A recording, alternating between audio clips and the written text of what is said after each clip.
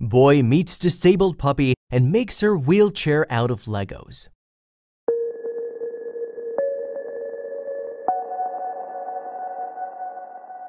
Dumped alone and afraid. The start to little Gracie's life was not a pleasant one. She came into this world unwanted because of a simple birth defect. Her family abandoned her at a vet's office after they discovered her deformity. When rescuers got her, she was not in good condition. The fur below her eyes was missing and she was covered in insects. She was also missing the patches of fur on her little paws and tail. Gracie was born with a rare genetic defect in which she did not develop two of her legs. Her rescuers knew that she was in for a tough life and pictured the worst until they reached out to a local rescue shelter, mostly Mutt's Animal Rescue, who were able to find her a forever home. Gracie received her second chance at a better life once the Turley family adopted her. But the Turleys are not just any ordinary family. They're also the owners of Mostly Mutts and have dedicated much of their time to assisting animals with special needs. For Gracie, they were the perfect option.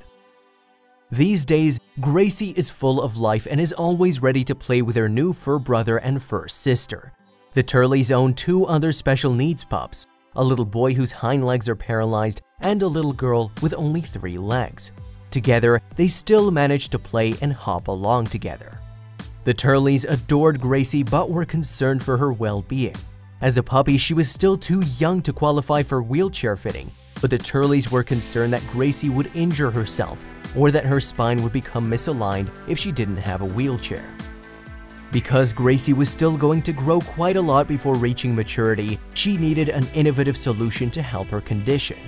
It was at this point that Dylan Shervin, a 12-year-old volunteer at the shelter, came up with a brilliant idea to improve Gracie's quality of life.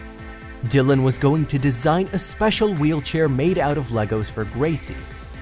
After a week, Dylan had successfully constructed a Lego wheelchair that is both flexible and adjustable to accommodate Gracie's growth. At first, Gracie was hesitant about the contraption, but soon became comfortable with it, after being coaxed with a hot dog or two. Gracie loved her wheelchair and was soon zooming all over in it.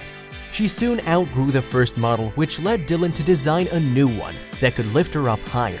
But this model required larger wheels, so Dylan made some design alterations and made her a third wheelchair. Once Gracie reached a year old, she was able to get a real custom wheelchair made. Thanks to Joey Paws and Rough Rollin' chairs, she now has her permanent wheelchair. While Gracie can still move around without her spiffy new wheels, the specially designed wheelchair protects her chest and spine from injury. Dylan might just have to be our latest hero. His creativity and ingenuity led to a happy puppyhood for one very special dog who more than deserved it. Please share this with your friends and family.